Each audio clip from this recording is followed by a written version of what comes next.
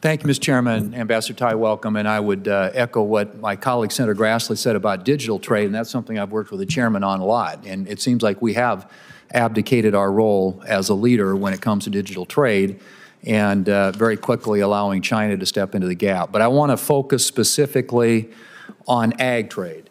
That's been referenced already this morning as well. And you had indicated that one of the reasons we have a trade deficit in agriculture is because of the strong dollar. And I don't deny that there are macroeconomic effects that impact trade. But USDA also acknowledged that one of the reasons we're running trade deficits is because of market access. And I can't honestly see anything the administration is doing on market access.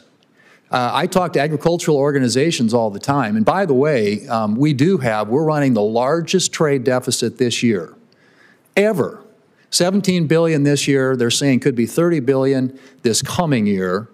And net farm income was down $30 billion last year. Will be down, they say, $39 billion this year.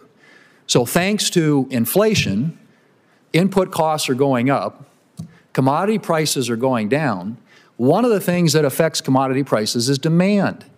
And the way you create demand is to open markets. And I can't tell that the administration is doing anything on that. Now, you say we've got a different approach to trade, and I understand that approach is grounded in things other than market access. But market access is what our farmers and ranchers are looking for to open up the markets so they can sell their products and get the trade deficit back to trade surplus and get this net farm income back in the positive column. It defies explanation. And you talk about working with our allies. We have some low-hanging fruit. UK, EU. I'm on a bill that would create a free trade agreement with United Kingdom. They're one of our longest and closest allies. And there isn't a single free trade agreement that this administration has entered into. So I want to know what specific actions the Biden administration plans to take to increase U.S. agricultural exports in 2024. Senator Thune, there is so much that we have already done. As I noted earlier, $21 billion in market access over the last 3 years. That's, for example, the safeguard agreement that we renewed with Japan that has allowed for high-quality U.S. beef from your state to increase access to a growing Japanese market.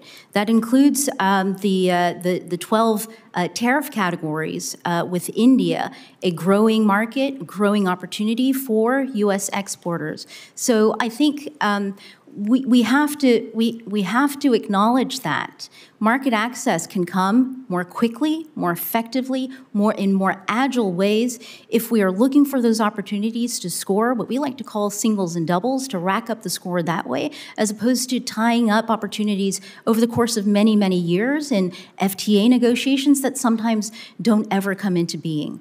On the how about the easy FTAs?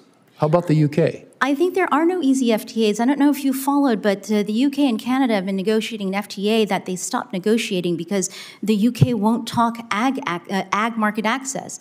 And in fact, in the last years of the Trump administration, in those negotiations, the UK had refused to put ag market access on the table. Ag market access is also something that has traditionally really frustrated our efforts at large FTA-like exercises with the European Union. So we are absolutely committed. And Senator Thune, I want to let you know, I think our farmers are the savviest business people that I talk to and work with in trade. They know their businesses, they know trade. With respect to the deficit, we're concerned about the deficit, absolutely. And I think your concern is well placed.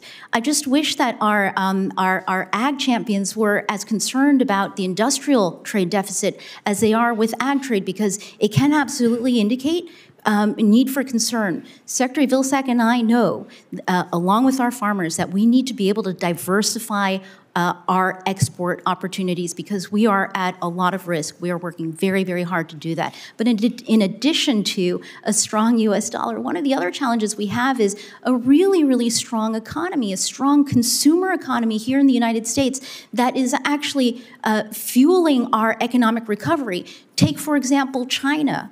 where they are in an economic downturn, that they don't have the domestic demand to be able to help them recover, which is why they're relying on an export-led recovery program that's going to cause serious, serious problems for all the rest of us unless we do something. So I want to start on first principles, reinforce how much we care about our ag producers. We want to make sure that they continue to win, and we are working hard every single day to score wins for them. Well, my time's expired, Mr. Chairman, but I would just say I think that ag always ends up being at the end of the line. And honestly, I mean, and can convince me, and so I can convince some of the agriculture organizations. I just met with all of them in my state last Friday. This is an issue. I mean, they don't think the administration gets it, that we've got to be opening up more markets, that the issue is market access, it's tariff and non-tariff barriers. You focus on all these peripheral issues, none of which are at the core of why we can't get access to some of these markets around the world. And those are tariff and non-tariff barriers. Thank you, Mr. Chairman.